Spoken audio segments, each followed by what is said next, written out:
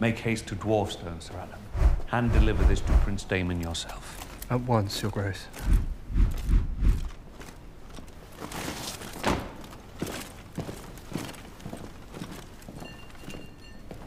Dwarfstone? I'm sending word to Daemon. Aid is sailing to the Stepstones. Did he make call for help? He would sooner die. But his king does not mean to allow that. Do you not think my decision correct? It has no consequence to what I think, as I'm often reminded. Daemon is thorn enough in my flesh. Will you insist on taking after him? Must everything be a battle? If you refer to your attempt to marry me off to Casterly Rock... I am sorry, Rhaenyra. I was trying to help you. Will you not be helped? Why must every effort on your behalf be resisted, as if to the death? Because you mean to replace me.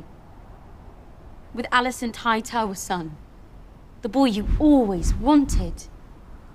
You have him in hand now. You have no further use for me. You might as well peddle me for what you can. A mountain stronghold or a fleet of ships. You have misjudged me, Rhaenyra. Oh, know it. Jason Lannister knows it. You said it yourself. The lords of the realm gather like vultures to a carcass, hoping to feast on my bones. It is true that as rulers we must marry for advantage, to forge alliances and bolster our strength. You have always understood this. I myself was promised to your mother when I was 10 and 7 years of age.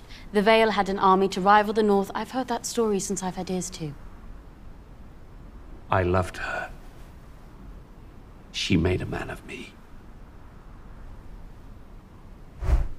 I do not seek to replace you, child. You've been much alone these last few years. Alone and angry. I will not live forever. I wish to see you contented. Happy, even. You think a man will do it? A family. I had a family. What would you have me do? If it was for advantage, you would have wed Lena Velaryon.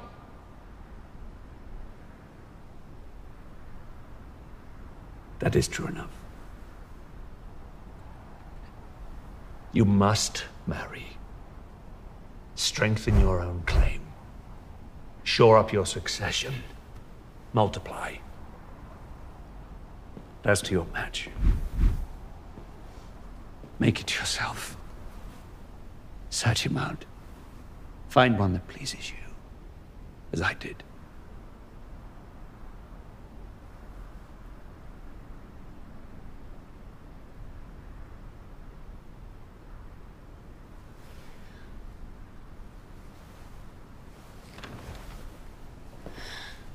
Rhaenyra.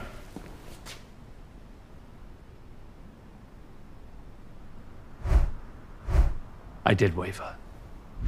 At one time. But I swear to you now, on your mother's memory, you will not be supplanted.